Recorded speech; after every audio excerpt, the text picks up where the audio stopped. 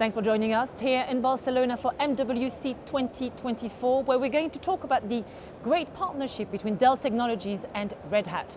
We are joined by David Kypuros. David is Principal Ecosystem Solutions Architect for Telco at Red Hat, and Abdullah Abuzaid, who's Product Manager, Telecom Systems Business at Dell Technologies. Thank you so much for joining us.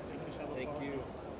So a year ago here at MWC, you announced the first version, the version 1.0 of the Dell Telecom Infrastructure Blocks for Red Hat, and now you've just announced the second version of it. So I'd be interested to hear how it now provides a full cloud platform for the full stack from core to RAN, and maybe if you can share examples or stories of how this really sets customers up for success.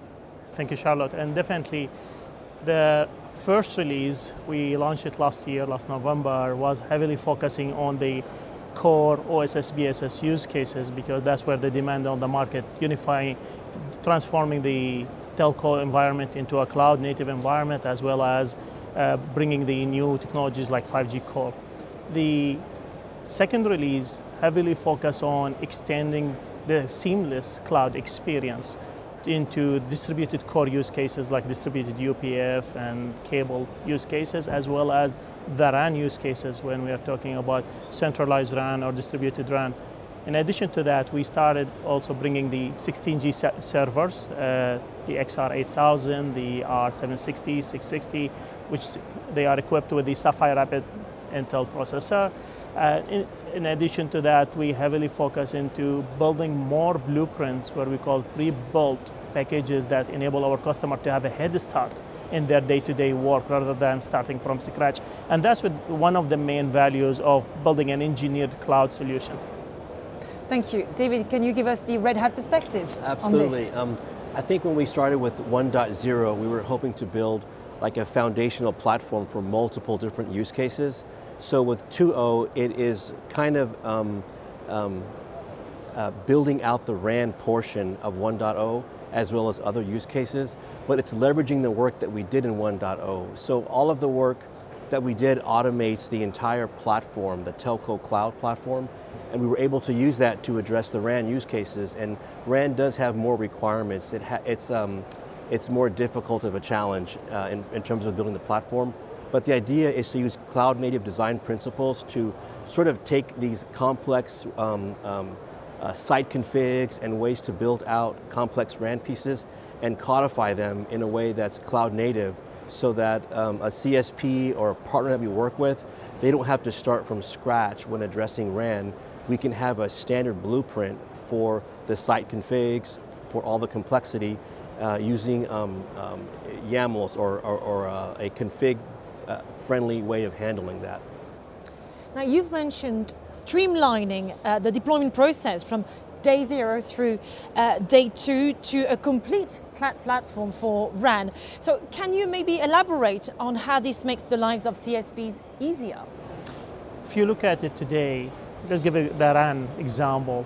We are talking in the age of the open RAN, cloud native RAN solution, and still most of the CSPs today in the early discovery on how to onboard cloud RAN, how to densify it and roll it out.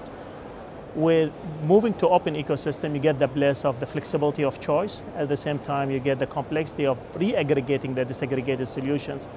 And that's where we are trying to bring value within the Dell infrastructure block by, number one, re-aggregating the disaggregated components, get a pre-packaged cloud to the customer, and then sustain it. So what happens in day 0, you have already pre-integrated interoperable components that could work. In day 1, we enable it via the zero-touch provisioning automation. The customer can go with simple and seamless automation across the board. And then day 2, when we're talking about the sustainability of that cloud, by treating a whole cloud stack as a product, keep giving consistent releases, that give the customer and CSPs more predictability on what comes next, give them the plan, and avoid the, let's call it the reactive incidents in their network operation. David, what's your take on this? How does it make CSPs' lives easier?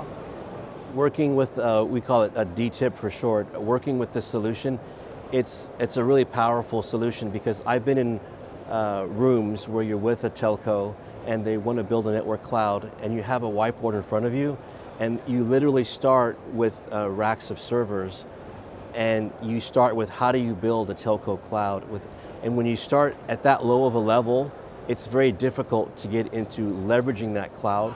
With DTIB, the starting place isn't really building the cloud. That's what this solution does. So it's more about after you've built a cloud, how can you begin to leverage it? So your starting point isn't really with nothing on the server and starting from zero. The starting point is now that you have all of the systems up and running with all the cloud native components all configured, then what do? It's a very different starting point. Finally, I'd like to know if you've had some customer feedback on this partnership between Red Hat and Dell Technologies from the infrastructure blocks. What are they telling you? The feedback we are getting overall positive, not only from CSPs, but also from NEP partners and system integrators, because they see the value in it in different aspects, each one of them. When we are looking about the CSPs, the main challenge is the operational cost and improving operational margins and how to simplify the operation in their day-to-day work. When we are talking about the NEP vendors, their main they want to focus building a software, workload software to, let's say, operate and meet SLA, not to develop a cloud stack. And similar case with the system integrators, giving them that head start, a pre-built cloud stack. It gives them, again, a simple way of delivering scope of work to their end customers rather than just building things from scratch.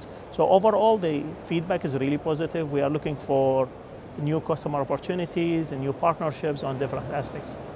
David, also hearing positive feedback, I guess? Yes, very, very positive feedback. A lot of interest in the solution. And I would say that the type of conversations that we're having with NEPs or ISVs, they're not low-level conversations anymore. We're not talking about what are your settings for your BIOS, what are your settings for these low-level components.